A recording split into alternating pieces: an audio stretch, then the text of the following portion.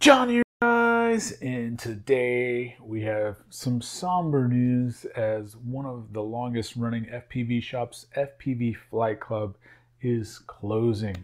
They announced yesterday that they're closing up their shop. This is what was posted if you go to their website right now. Just saying the time has come to move on. FPV Flight Club started 6 years ago as a passion for drones, really an obsession. I love building, flying, learning, and teaching everything about drones. I knew how confusing it could be. It goes on to say that anyone who's ever mixed passion and business knows it's not always a good mix. And that's basically a lack of time. The countless tasks of one-person business to get everything done is just burned me out. The passion is gone. In the past year, I've only flown once, and it's time to move on. And just wanted to say thank you. It goes on. I'll put the rest of the thing on the screen if you want to read it. He says he's not sure what he's going to do with the website or the YouTube channel, but he'll keep it up for now. He's going to move on to other ventures. We all want to wish Mike the best of luck in any of his future endeavors. He is closing everything that's left out on the store for 50%. I'll put a link into that shop so you can help him get that all closed out.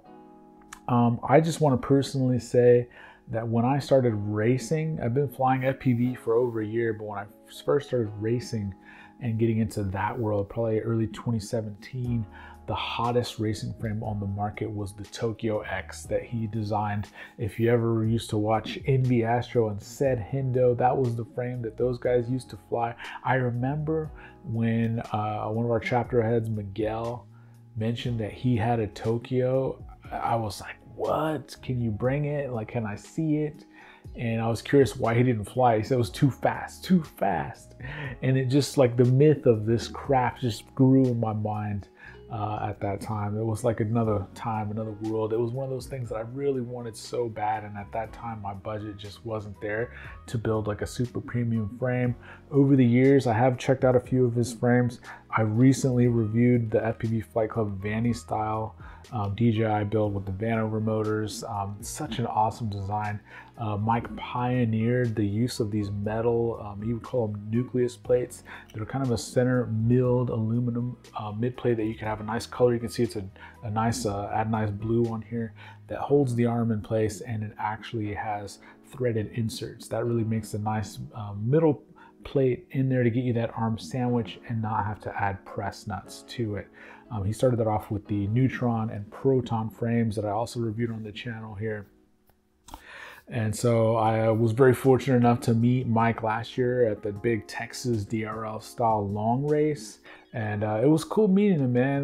There was one point where we're all having lunch and we're all sitting in a table at Neil's ranch, his dad's ranch, and everyone's eating hot dogs and stuff. We're taking a break from racing, and people are kind of laughing, saying something about my channel and the sales alerts group.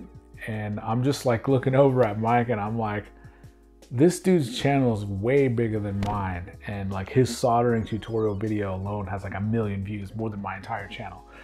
So that was it was cool to meet him, and I can totally understand. It's really sad to see them go. So if you ever flew one of these FPV Flight Clubs, or you just wanted one like I did, you might be able to go snag one up for a good price right now.